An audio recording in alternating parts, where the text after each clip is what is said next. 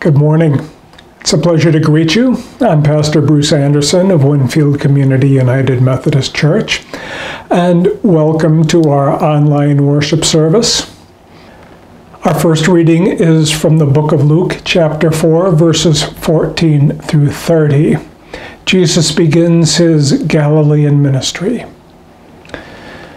Then Jesus, filled with the power of the Spirit, returned to Galilee, and a report about him spread through all the surrounding country. He began to teach in their synagogues and was praised by everyone. When he came to Nazareth, where he had been brought up, he went to the synagogue on the Sabbath day, as was his custom.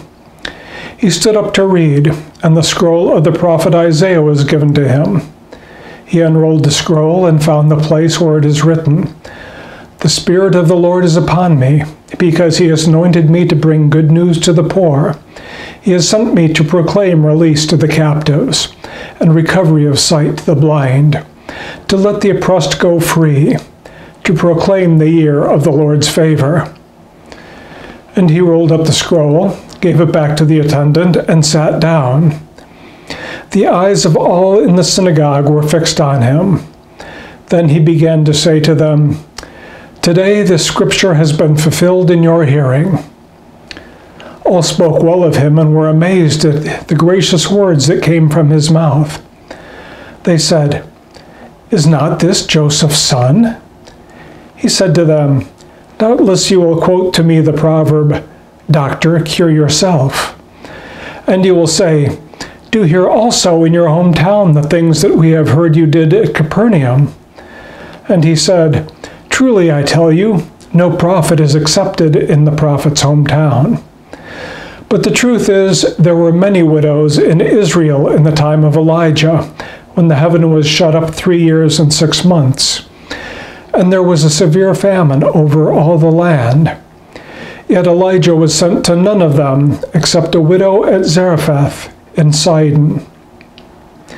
There were also many lepers in Israel in the time of the prophet Elisha, and none of them was cleansed except Naaman the Syrian. When they heard this, all in the synagogue were filled with rage. They got up, drove him out of the town, and led him to the brow of the hill on which their town was built, so that they might hurl him off the cliff.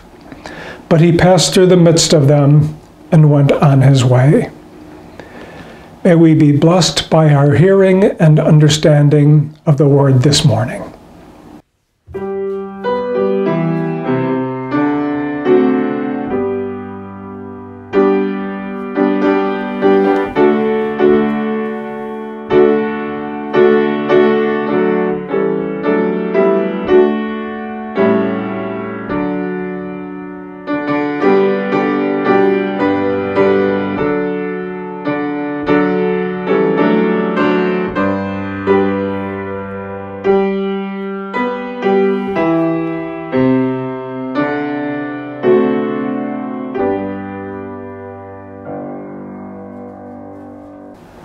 Pastor Fred Craddock tells the story of his father, who spent years of his life hiding from the God who was seeking him out. When the pastor used to come from my mother's church to call on him, my father would say, "You don't care about me. I know how churches are. You want another pledge, another name, right? Another name, another pledge. Isn't that the whole point of church? Get another name, another pledge." My nervous mother would run into the kitchen crying for fear of someone's feelings being hurt. When we had an evangelistic campaign, the pastor would bring the evangelist, introduce him to my father, and my father would always say the same thing. "You don't care about me. Another name, another pledge. Another name, another pledge. I know about churches." I guess I heard it 1,000 times. One time, though, he didn't say it. He was at the Veterans Hospital. He was down to 74 pounds. They had taken out his throat and put in a metal tube and said, "Mr. Craddock, you should have come earlier. But this cancer is awful far advanced. We'll treat it, but we don't know." I went in to see him, and In every window there were potted plants and flowers. Everywhere there was a place to set them, potted plants and flowers. Even on that thing that swings out over your bed that they put food on, there was a big flower. There was by his bed a stack of cards, 10 or 15 inches deep. I looked at the cards sprinkled in the flowers. I read the cards beside his bed. And I want to tell you that every card, every blossom, every potted plant were from groups. Sunday school classes, women's groups, youth groups, men's Bible class of my mother's church. Every one of them. My father saw me reading them. He could not speak, but he took a Kleenex box and wrote something on the side from Shakespeare's Hamlet.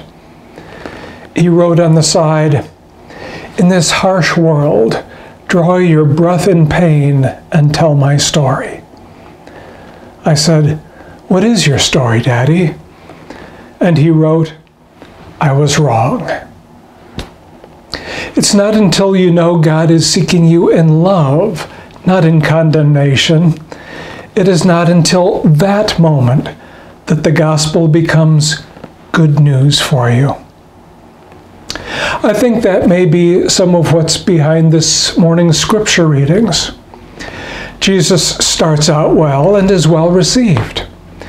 But then he points out that it's hard for a prophet to be accepted in his hometown, as familiarity breeds contempt.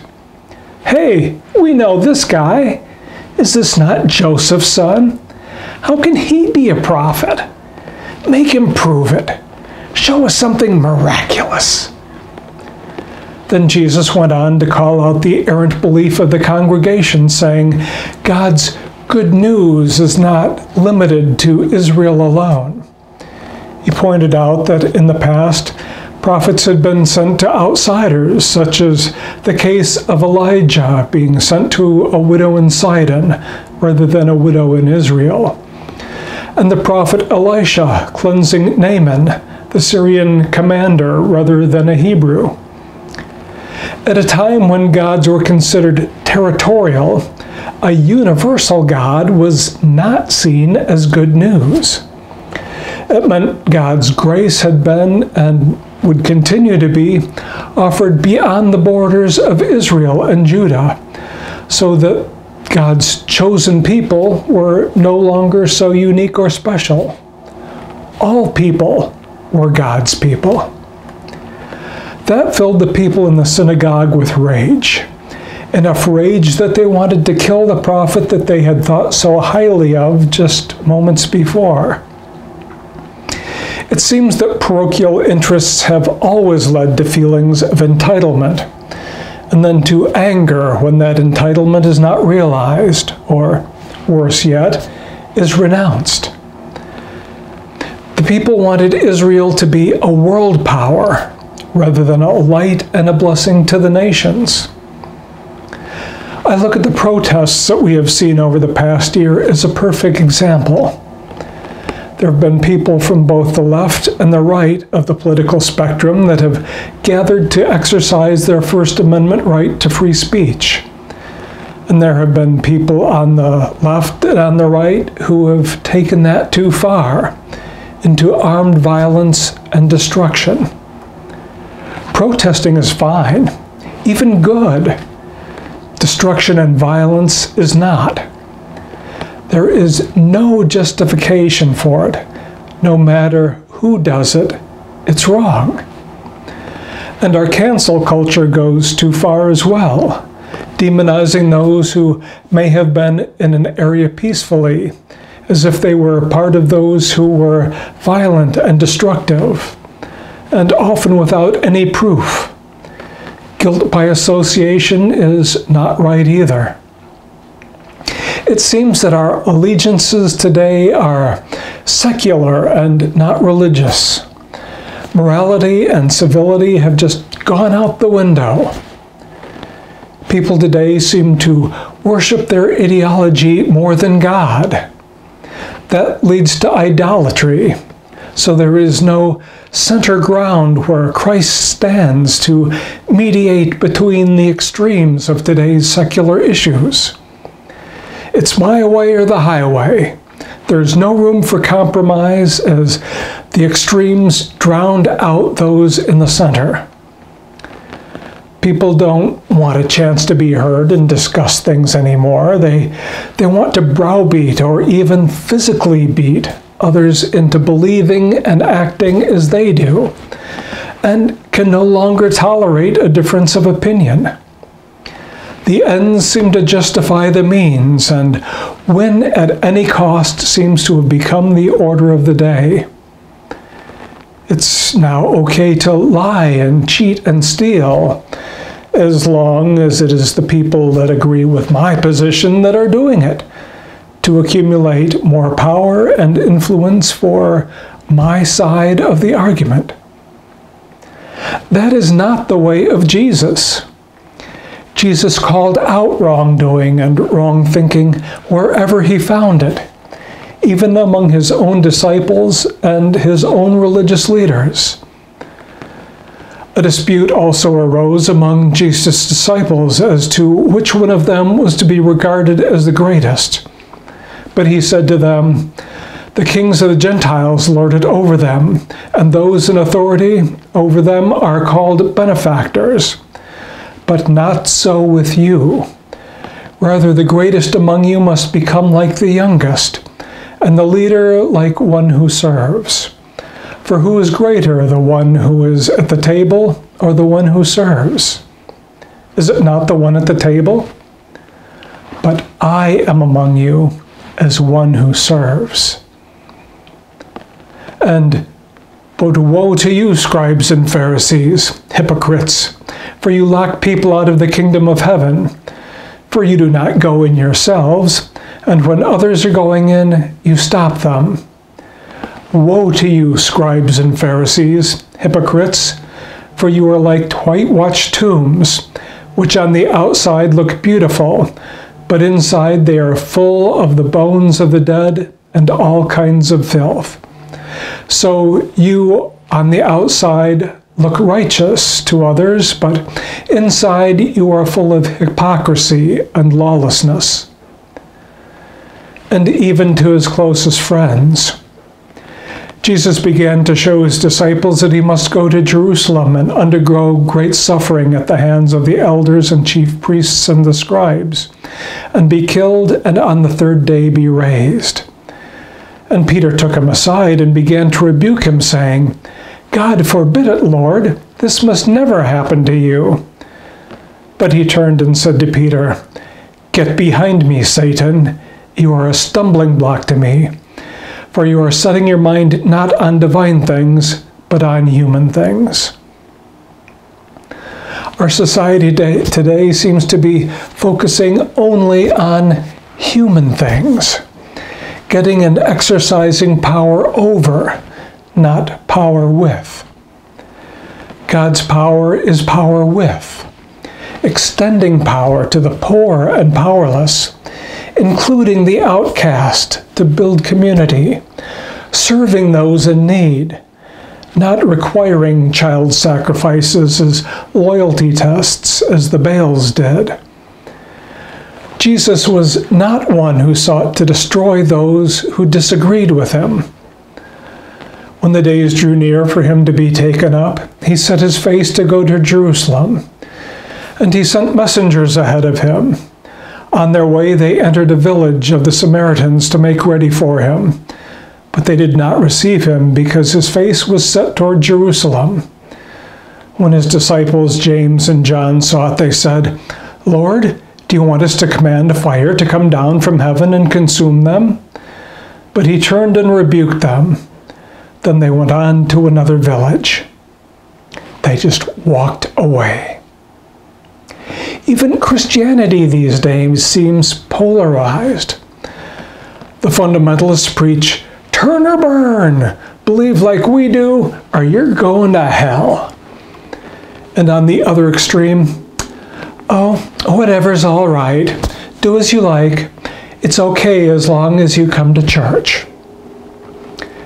Jesus was in the middle ground, willing to heal, forgive, and include, but also calling out unrighteousness and abuse of power. When the Pharisees tried to trap Jesus in charges of sedition, he told them, "Render unto Caesar what is Caesar's, and to God what is God's." The things of God must be more important than the things of Caesar, more important than our idols, but more and more often they're not. That's why elected leaders, election workers, and journalists are receiving death threats, and our nations and states' capitals are receiving terrorist threats. Devotion to God is losing to our commitment to the idols of ideology, power, and wealth. Humility is hard to find these days. Jesus came in love and humility to serve God and God's people, seeking to turn others to repentance, including his country and his religion. All of us have things to repent of. Those who believe that they have no reason to repent are usually those who are farthest from God's kingdom, like the elder brother of the prodigal son in his self-righteousness. It's hard to work with those who revile you, but we are called to try to reach them with the love and grace of God, as Jesus did. When it comes to lies, physical violence, and destruction, it's time to call it out so we're not enabling it. And it must be called out regardless of who it is that's doing it. We have seen that hate speech eventually leads to acts of intolerance, anger, and violence. As Reverend Dr. Martin Luther King Jr. said, "Hate cannot drive out hate. Only love can do that." We must not validate hate by allowing ourselves to become pawns in a campaign of discord. We're not puppets. We're Christians. We now live in a time where being puppets is not only encouraged, but rewarded, and independent thinking is attacked. All we can do as Christians is to seek to follow the example of Christ Jesus as closely as we can, loving God and loving neighbor. We can think and let think, as John Wesley encouraged. As an independent, I have voted Republican and I have voted Democrat, and often on the same ballot. My politics is not what defines me. I try to keep that definition as Christian. I have a friend from college whose beliefs are quite different from mine. And sometimes I call him out on social media when I think he's spreading racism, ignorance, or lies. And he tells me I'm too naive and trusting. Well, I see it the other way around. But we still keep in touch. We don't hate each other. We just disagree. We know we won't change the other's mind, and that is okay. We're still brothers in Christ. Anger and fear and hate are the tools of the devil. Truth is truth and lies are lies, and those that perpetuate lies are helping to spread darkness and fear rather than light and love. In Christ there is searching, healing, repentance, and forgiveness. Jesus said, "If another member of the church sins, go and point out the fault, and the two of you are alone. If the member listens to you, you have regained that one. But if you are not listened to, take one or two others along with you, so that every word can be confirmed by the evidence of 2 or 3 witnesses. If the member refuses to listen to them, tell it to the church. And if the offender refuses to listen even to the church, let such a one be to you as a Gentile, as a tax collector. Truly I tell you, whatever you bind on earth will be bound in heaven, and whatever you loose on earth will be loosed in heaven. As Paul said, do not be conformed to the pattern of this world, but be transformed by the renewing of your mind. Then you will be able to test and approve what God's will is, his good, pleasing, and perfect will. Peter wrote, those who desire life and desire to see good days, let them keep their tongues from evil and their lips from speaking deceit. Let them turn away from evil and do good. Let them seek peace and pursue it. For the eyes of the Lord are on the righteous, and his ears are open to their prayer. But the face of the Lord is against those who do evil. And again from Paul, see that none of you repays evil for evil, but always seeks to do good to one another and to all. Jesus and his disciples knew what it was to stand for God's truth against worldly power, and were able to persevere. Let us seek to live humbly and love completely as Christ did, valuing the truth, but not thinking that we know all the answers, being willing to explore and question, and then admitting that there are some questions that we may never know the answers to on this side of heaven. This life is preparation for the life to come. Jesus came to lead and serve, and not as a dictator. God's love is invitational and not coercive. And good news is only good news for those willing to receive it and serve God. May we all seek to live peacefully and righteously with our neighbors. May God's will be done on earth as it is in heaven. Amen. Now let us join together in the affirmation of faith. I believe in God the Father Almighty, creator of heaven and earth. I believe in Jesus Christ, his only Son, our Lord, who was conceived by the Holy Spirit, born of the Virgin Mary, suffered under Pontius Pilate, was crucified, died, and was buried. He descended to the dead. On the third day he rose again. He ascended into heaven, is seated at the right hand of the Father, and will come again to judge the living and the dead. I believe in the Holy Spirit, the Holy Catholic Church, the communion of saints, the forgiveness of sins, the resurrection of the body, and the life everlasting. Amen. Now we come into our time of prayer together. Please let me know how we can pray for you. Email prayer requests to pastor@winfieldumc.org. I am pleased to let you know that Todd is recovering well. He is off the ventilator, and they are reducing his level of oxygen, and he is starting to eat regular food. It is hoped that he will be able to leave the hospital for rehab in a week or two. So, good news there. And Olive shared the joy of Vivian and Valerie's birthday coming up on the 23rd. Some concerns that I have received. Ern is in danger of losing his home and needs to gather a large sum of money in a short period of time. So we will be putting together a GoFundMe page to try to help him out.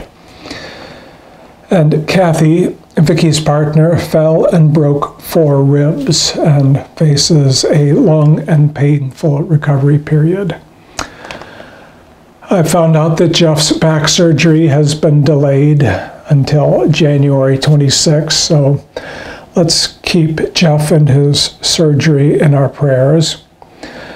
And let us pray for the violence in the Capitol, for all those involved, those who are receiving threats, that we may have a peaceful transfer of power coming up. Olive has let me know that Joey and Pearl Tino and George Ogerio have died of COVID. So let us keep them and their families in our prayers. And also let us pray about the new and more virulent strains of COVID that have been discovered and is starting to spread throughout the United States and Europe. Let us pray. Lord, what we have loosed on earth is not good. We have trusted those who have lied to us and have those who have perpetuated the lies of others. We have been told to fear the poor and the oppressed and the foreigner when our original sin of white supremacy has been growing right under our noses the whole time. Forgive us, Lord, and teach us to seek to proclaim the truth, no matter the cost. Lord, I pray that we will see a peaceful transfer of power in Washington coming up, and that your way of peace and love will reign supreme.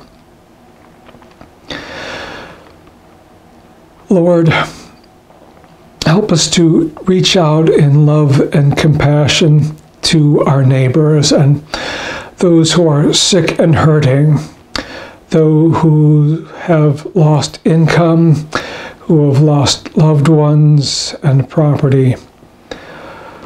Lord, help us to follow Christ's example of selfless service to others and to follow that example as we reach out to those we encounter in the world around us this week and every day. And now we pray the prayer that Jesus taught us, saying, Our Father, who art in heaven, hallowed be thy name.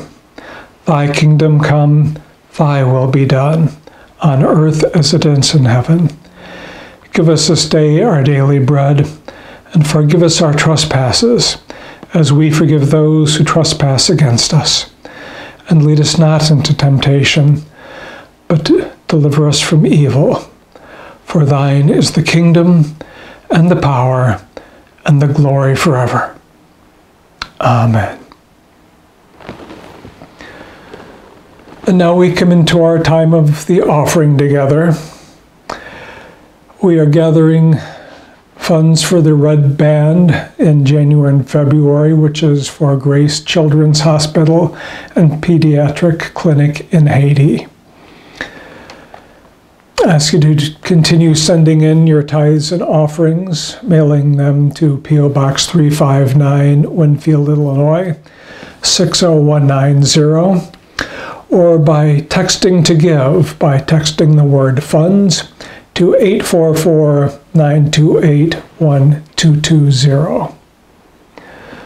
Now let us dedicate our gifts. Lord, you have called us to your service, so we bring our tithes and offerings to straighten the way of those that work in your harvest fields. Bless both gift and giver to the service of your kingdom, we pray. Amen. Now let us join together in hymn number 568, Christ for the World We Sing.